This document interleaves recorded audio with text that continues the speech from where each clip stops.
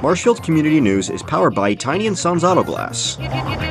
The SCW Scholarship Fund, a fund that was created to give scholarships to a few graduating Marshfield High School seniors every year in memory of Zach Woods, just had its annual Woodsy 5K walk. Rachel Leach, one of the walk's organizers, gave us more on the event. So today's event is really just to honor Zach's memory and just the great kid he was, how close he was to his family and friends, how much he loved the beach, outdoors, he loved this town.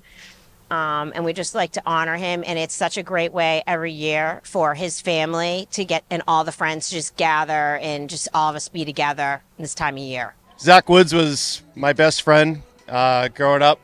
Went to high school together. We were really tight all the way through college as well.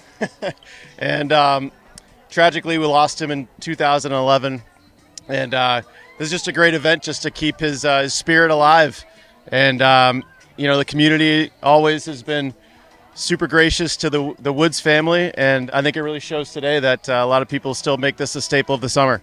We're here every year, so we have so many people come back and be like, we're so glad you did it again this year. People love that sense of just like familiarity and count on us to be here every year for it, showing that no child's going to go unforgotten in Marshfield and that their life will always hold worth and merit and value and how important they are to us. I think the most fun / fulfilling part of today is just the community getting together. It's nice to have events like these, and we like when the community gets together. I think today's event is just a celebration of the life of a great person. I think just seeing the community still coming to this event, and there's still a lot of people here, and the community still shows up for it. And I think it's just great just to see everybody here and still, remembering Zach and having a good day in his honor.